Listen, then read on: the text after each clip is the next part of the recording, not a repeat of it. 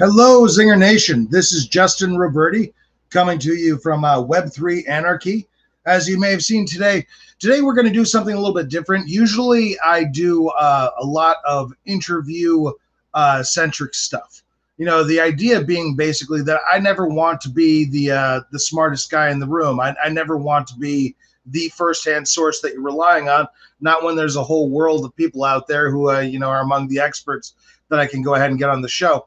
But another thing that I did do for a long time, something that's big in my past, is I worked in corporate communications and marketing for like 20 years before I started writing for media.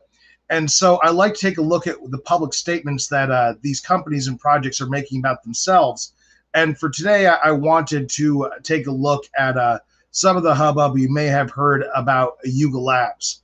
Of course, this all relates to Ryder Ripps, who is accusing them of essentially having 4chan and Reddit based Nazi or fascist origins to some of their symbolism specifically. So this is obviously very uncomfortable and very damaging potentially for them. And my hope is to give you pretty much a too long didn't read outlook on the accusations that were made, and then a lot of their response, including their legal response to this. And then we'll take a look at it ourselves. In essence, I don't know that I don't think that there's much proven here in terms of these accusations that were made. But I'll go through why I still think we need to take these kinds of accusations seriously. If you have any questions, please pop them on the side. We are streaming live, and I'm going to go ahead and bring this up. So you may have seen this flap over the past few days. Of course, Bored Ape Yacht Club, or actually Yuga Labs, is suing. Now, they are suing Ryder Ripps. You may have already heard something about this, but I'm going to try and explain this for people who are really not in the know of it. Okay. The accusations that have been made up to this point, hopefully you can read it, is basically he is saying, in essence, that the skull supposedly resembles a specific badge that was used on certain SS uniforms called the Totenkopf. Excuse my pronunciation, which I'm sure is terrible. It was actually also a World War I symbol and has been adapted into a number of other uniforms as well, including like it's used on the U.S. Marines uniform in some cases.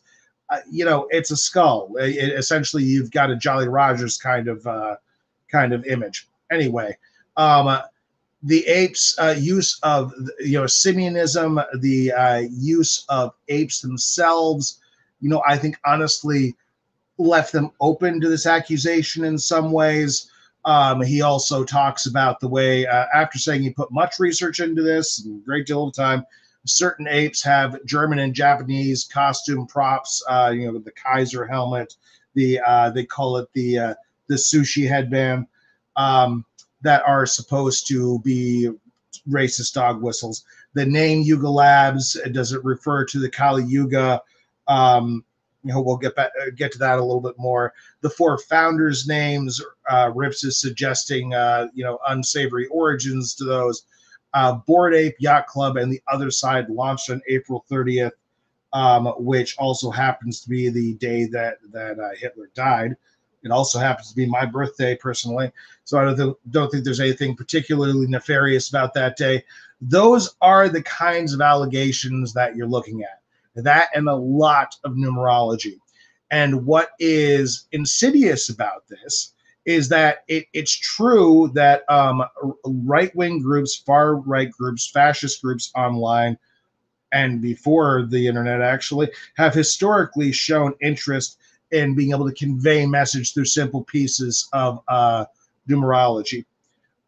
So we will talk a little bit about that, but I think that has a lot to do with kind of my overarching theme here, that although there's some, some of it does give you reason to think, and I think it's something that it's an idea that we need to take seriously, but I don't know that any of it sticks in reference to Bored Apes. This is after having given it a few days of researching it.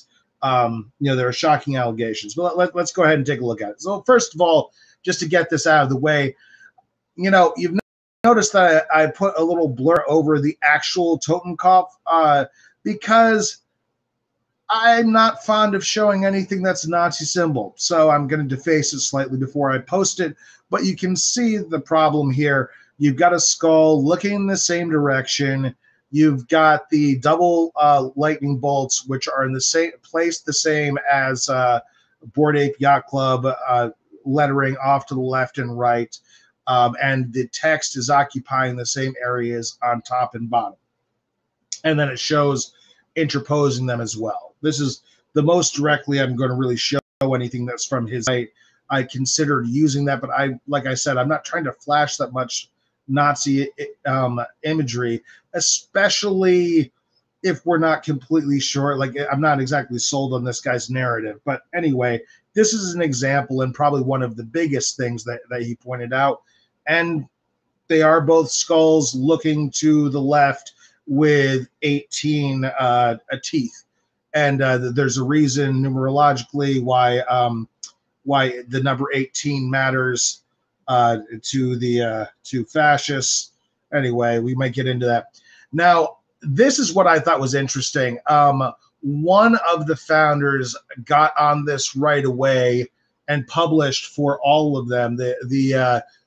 Gordon Goner, one of the four founders, posted this on Medium. He must not post very often. He only has 127 followers. I'm surprised. How does he not have more than me? But anyway, he posted this early email from when he was developing the logo or describing to the designer what he was looking for. I actually, I try to talk about this section as like reading the receipts in some ways. And to me, although of course this and anything in the digital world could be faked, but this is an actual, screen grab that's showing something that was happening at the time, part of the actual process. So to me, that actually kind of matters.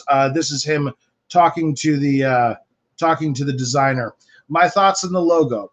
I'd like to see a maritime flag with Bored Ape Yacht Club in it. I tried making one with a crappy vector art I download off the internet to give you the general vibe. We're no longer interested in X's, though. We'd rather see dots. I assume they mean over the eyes, probably based on some early sketch they had done.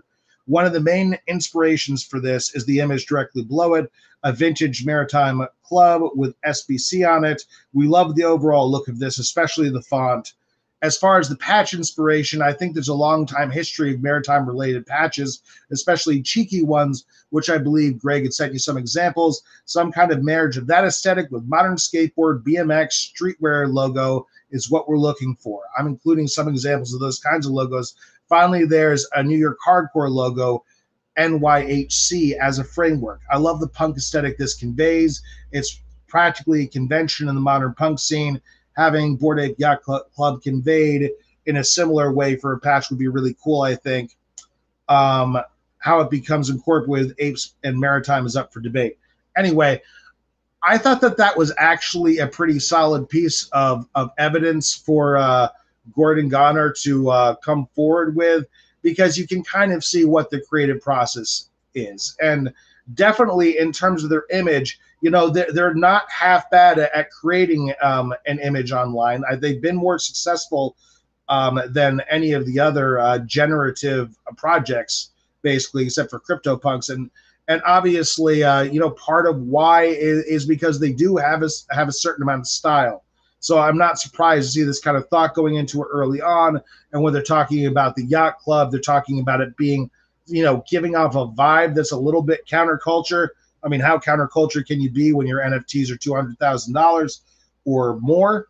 But this is what they said about it at the time, and it seems fairly plausible. And honestly, out of all the allegations made, that this one here is really the one that matters. The comparison between the Totenkopf and the Bored Ape Yacht Club logo, you can see that there's a resemblance in terms of the overall placements.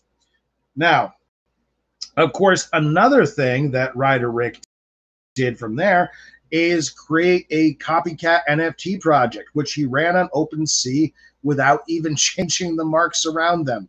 So this is where some of Ryder Rip's intentions get a little bit vague for me. He went ahead and claimed that it was a parody of sorts, although he also positioned it a little bit as being kind of a protest. But all he did was literally copy their entries on OpenSea, where most of their transactions are happening too. So he's right next to them, copying every bit of the NFT posting, except what you're getting is not a genuine, Bored Ape NFT. So of course, like, that adds a little bit of gain in it for him. And between that and the fact is what they see as a concerted attack on their good name, they've responded legally. And I will read to you part of that. I yesterday hung on a Twitter Spaces for a whole hour listening to this whole thing read. That was quite boring, but I will read you just part of it.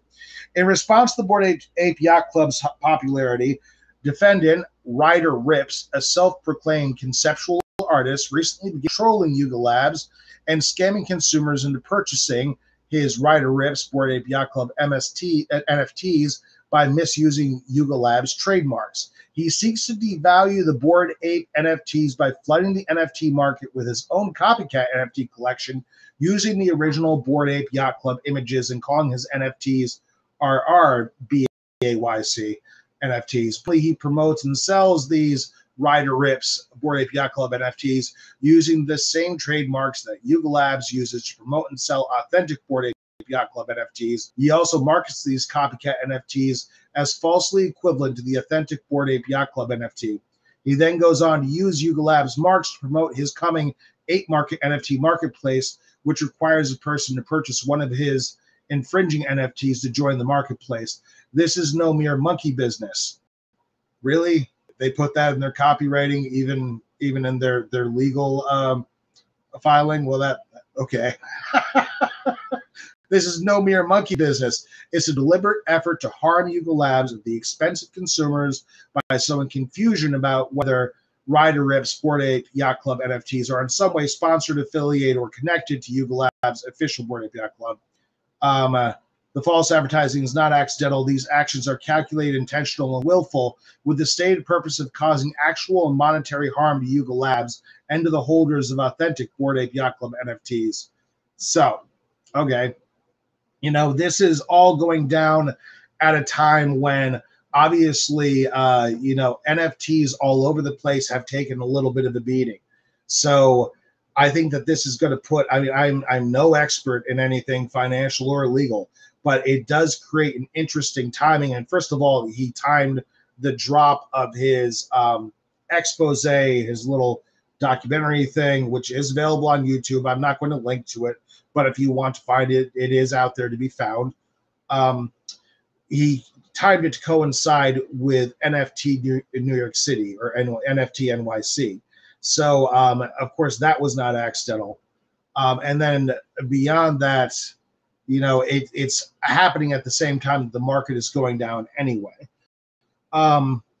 Rips claims his actions are satire, yet he conveniently rakes in millions of ill-gotten profit from sales of Ryder Rip's Bored Ape Yacht Club NFTs using Yuga Labs marks to make those sales. Copying is not satire, it is theft. And lying to consumers is not conceptual art, it is deception. I should have stated earlier, by the way, Ryder Rips calls himself conceptual artist. He has a background, and he has done some other drops before this, although of a relatively dodgy nature, if I understand. In short, Yuga Labs wants Rips off its marks for good. So you can hardly blame them for feeling this way. And he's obviously relying on a few things going on right now. Honestly, if I was going to completely speculate, I would say that Rips might partially be relying on some of the additional exposure Nazi-affiliated groups and alt-right groups, such as the Patriot Front, for example, with the attack that they were going to make using that Ryder truck.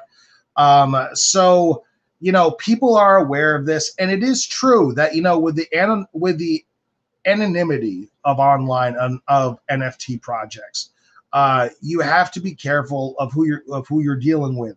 However, as we examine riders' statements claim by claim, I really don't know that a lot of it bears up to like anything resembling a reasonable burden of proof.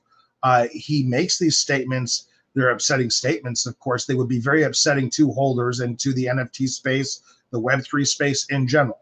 But so certainly they're incendiary. But are they really true? I can't. We can't. He does not make a compelling case that they are, in my mind. Although he certainly got a lot of people's attention. I'm just going to show you a little bit more of that. So these are responses coming from the founder of Yuga Labs. This is largely coming out of an article that was put on Medium, a letter from the founders, which is under Gordon Goner's Medium account. I've taken extracts of it from here so that you can read the text. I like to go back to the original text. I like to see what people say about themselves. And yet, thank you, Allison. I hope that this is a whole new kind of segment for me. I didn't mean, like, I would have been happier to start out with something a little bit less serious in nature. I'm not particularly fond of talking about Nazis in the first place, but here we are. These are the allegations as they're dealing with. So this is Yuga Labs answering. This is a direct quote taken from their Medium article. Why does our NFT collection feature apes? Now, bear in mind, part of the reason why they were open to this kind of claim to begin with, aside from the fact that we know that there were significant fascist groups and neo-Nazi groups, at least at one point, hiding out on Reddit, and before that on 4chan, or whatever iteration that's in right now. Obviously, that is kind of metastasized into a whole other thing, and they've moved on to some other platforms and so forth. But we know that that's true. We've heard a lot about right-wing groups recently, so it would be but part of the problem is what they call Simeonism, which is to say that essentially the Nazis in their propaganda were fond of comparing other people, specifically Jewish people, to animals, and they famously created propaganda around that. So by making an allusion to apes, you could be making an allusion to certain parts of a racist past, which of course isn't exclusively Nazi for that matter. So we understand where they're coming from, where he's coming from, where Ryder is. That is, provided he's speaking in good faith to begin with. But this is a Bored Ape Yacht Club's response to that. There's a long history of people affectionately referring to themselves as apes in crypto, which is why the rarest and most valuable NFTs in the CryptoPunk collection, which dates back to 2017, are the apes. I love how when we're talking in crypto, if we want to go to ancient history, we go to 5 years ago. As a bona fide old person, that blows my mind. Like 5 years is nothing to me. We like the idea of creating a whole collection around apes who became so wealthy because of crypto's rise that they'd be extremely bored. What's a bored ape to do? Perhaps retreat to a secretive club in the swamp. Okay, fair enough. That's their explanation for why the connection to apes. And also, is Yuga tying in with the Kali Yuga? Why we're Yuga Labs? We are nerds, and Yuga is the name of a villain in Zelda who has the ability to turn himself and others into 2D art. It makes perfect sense for an NFT company. We're also aware that Yuga means era in Sanskrit. Gordon spent a decade practicing Hinduism, and the Kali Yuga is the current we are in according to Hinduism. The ADL quite literally laughed at the suggestion that the term Kali Yuga had anything to do with white supremacy. Well, yes. Okay, so, I understand that Kali Yuga is kind of like, in certain circles, people will use that as a coded way to refer to their belief system of accelerationism. Like when they talk about a storm, there's a storm coming, there's a, essentially a revolution that they believe is imminent. And when you talk about accelerationist white supremacists, essentially what they're looking for is for a speedier, final conflict. So let's go ahead and take a look at. So they're looking to make that inevitable war, a war that they consider inevitable, which will change the face of the globe, happen sooner. Doesn't all fit behind the images are public, just the IP is owned. Well, all right. To answer Farhan's question, all right, we'll go ahead and show that real quick and take a little break from reading this.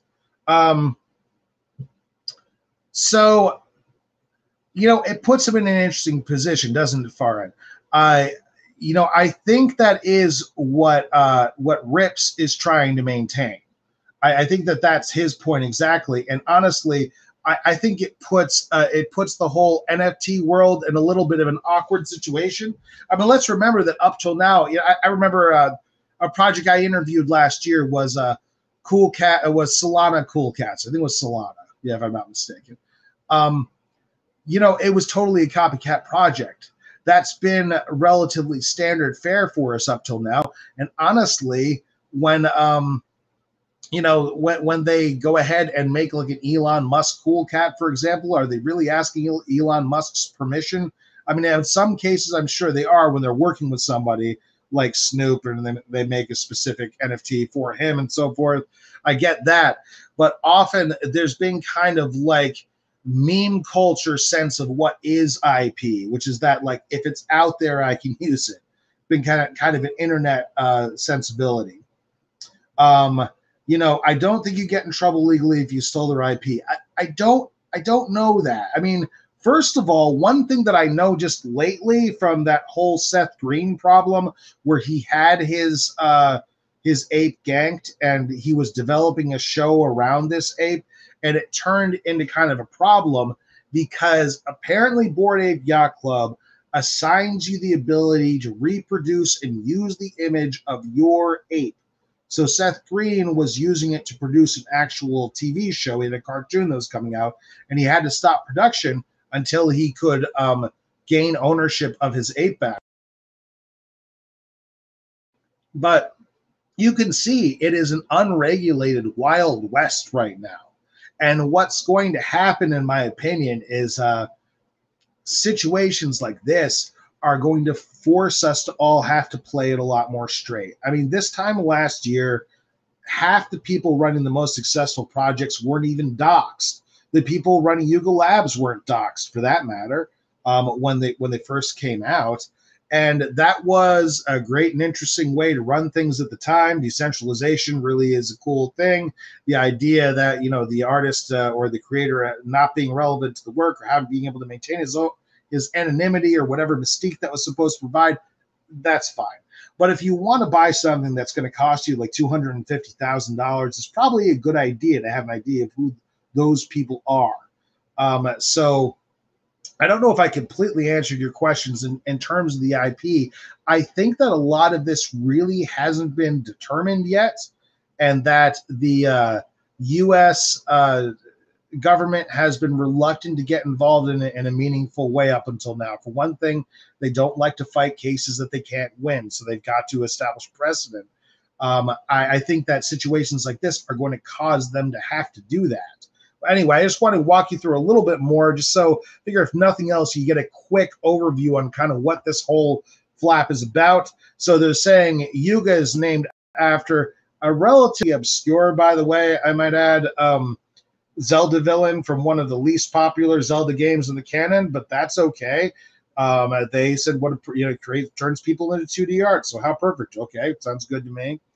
For the founders of Yuga Labs, you remember Rips was talking about how the screen names of the founders were essentially or the handles, whatever word doesn't make me sound like 150, the Twitter names of the handles: Emperor Tomato Ketchup, No Sass, Gordon Goner, and Gargamel. Okay, all problematic in different ways. Ryder Rips points out that Gargamel has been accused of being a racist stereotype, essentially. which he does have some of the qualities of a racist stereotype. My background, I actually have an MFA in theater, and so I can say with some confidence that if you go back a couple of hundred years, you go back to like Victorian times, yeah, I can see where that comes from. I can see where the comparison comes from in terms of costumes, like almost kind of like racist clown costumes that would have been worn at the time for these shows. Gordon Goner is supposed to be an anagram. That's what he said. No sass. Again, I believe it was an anagram. Emperor Tomato Ketchup refers to the Stereolab album that he's talking about. It does also refer to rather an unpleasant film that has some, I believe, I'm not sure how, I've not seen it, I'm not sure how serious it is, but the themes would make one deeply uncomfortable, I believe, in terms of the sexuality it portrays. So, and association with children. So that's kind of unpleasant. But of course, their response is, no, that is not why Emperor Tomato Ketchup calls himself that. It is a Stereolab album. It was ranked number 51st on Pitchfork's list of the 90s best albums. Okay. No Sass chose his name because Gordon can get very sassy in the morning with him, and it became an inside joke. Well, okay. And Gordon Goner, of course, Goner came from the fact that Gordon was sick and in and out of hospitals a lot over the past 10 years, over the course of which he started to think of himself as a goner. However, also he thought that name Gordon Goner sounded cool, like Joey Ramone. It is kind of a cool name with a cool alliteration. And Gargamel chose a pseudonym. He was a massive StarCraft fan, and so he hated Smurfs in the StarCraft sense. You know, like, I'll tell you this, like, neither of these people are necessarily proving these things with any receipts. But at the same time, like, I think the burden should probably fall upon the person trying to prove the Nazism, not necessarily the person trying to defend. Some thoughts. None of Ryder Rip's claims are really proven. That's actually a shocking amount of it really relies upon numerology tie-ins and codes, which Bored Ape Yacht Club is claiming they did not intentionally work in. Of course, Ryder Rip also, if he was looking to expose some sort of malfeasance in the industry, he would have been a lot better served by not going and doing his own copycat project. Because what I'm going to point out, I mean, if it was meant to be some sort of protest, then it's a very poor form of protest, because he took not only the original images, but also anything that went along with the listing and put it all there. So if he's trying to say that Yuga is dog whistling, racist, fascist, or Nazi messages or symbols into their sales, well, Ryder Rip, you're making exactly identical listings, so surely you are too. I don't see how it becomes a parody, how it becomes a form of protest. And I'm fond of parody, but I don't think that's very good parody. Some things to take seriously about it is not only, Nazis do like to use numerological codes. I will go ahead and do 18 because it was brought up, because the ape skull has 18 teeth. But the idea being that the first digit, 1, is the first letter of the alphabet, and that's A. And then if you look at the 8th digit of the alphabet, that's H. You can imagine what AH stands for after all. These are the dog whistle kind of languages, the languages that neo-Nazis really will use in communicating with each other. However, it doesn't eliminate. I mean, it doesn't mean that in this case that correlation proves causality. I don't think that anybody necessarily did this intentionally. Far right wing, one thing that did grab me about the story in the beginning is that, honestly, let that be a cautionary tale. Is he donating to charity? I don't know, Allison. That's a great point. I will have to look into what he's doing with that. I know he's starting his own NFT marketplace, which again kind of makes his approach to this seem awfully sus.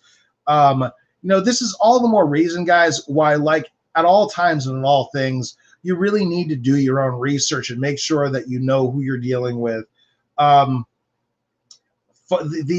far right wing, has been caught on different social media platforms chatting to each other about how they would to like to mainstream their use of language and their use of images.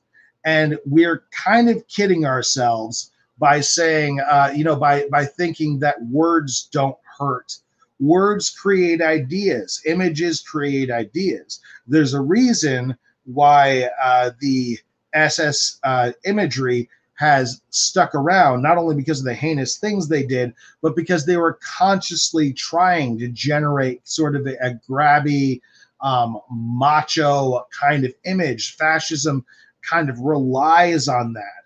Fascism is a plague, is a virus of sorts that infects other political systems. So we should remember that. So in other words, fascism isn't a standalone form of government in and of itself. It's something that other forms of government are vulnerable to. So we always have to protect our own democracy that we live in and not take it for granted that things can't change, and sometimes change for the worse. However, in this particular case, I really get the impression, having just done a couple of days of research around it, that I think this is a person looking to, perhaps he's sincere in some of the claims that he's making, but he really hasn't made them in a supportable way.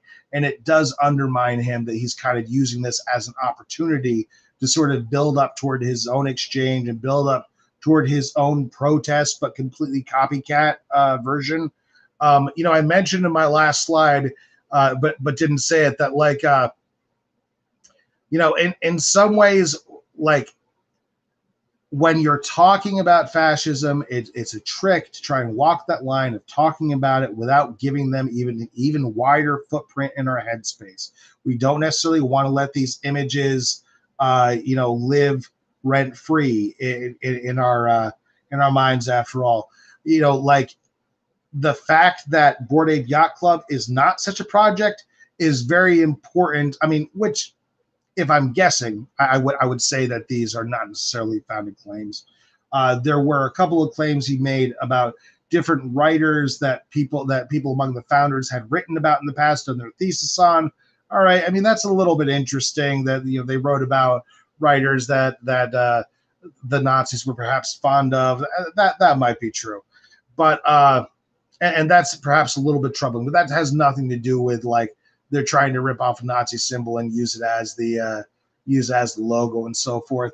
So I just kind of wanted to give anyone who wanted to tune in sort of a quick overview of what was actually being said and then what their official response was, without having to get too grimy and get too into it, reading all this stuff that they're posting. Rips put together a very thorough, if this is a takedown, it's a very thorough takedown. He tries to persuade by having many, many points around it. It's just when you examine the points individually, they're very small and they're not necessarily conclusive. Like really the Simeonism thing and the skull logo are really kind of the two big compelling things.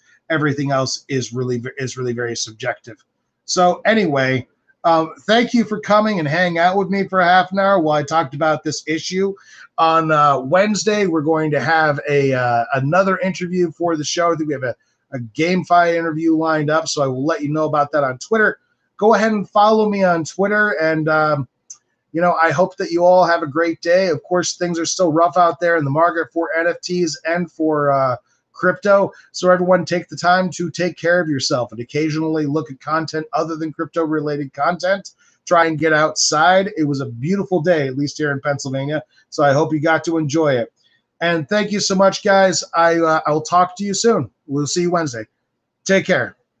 Like and subscribe, by the way. Thank you. And here I go, anticlimactically getting my music. Take care, guys.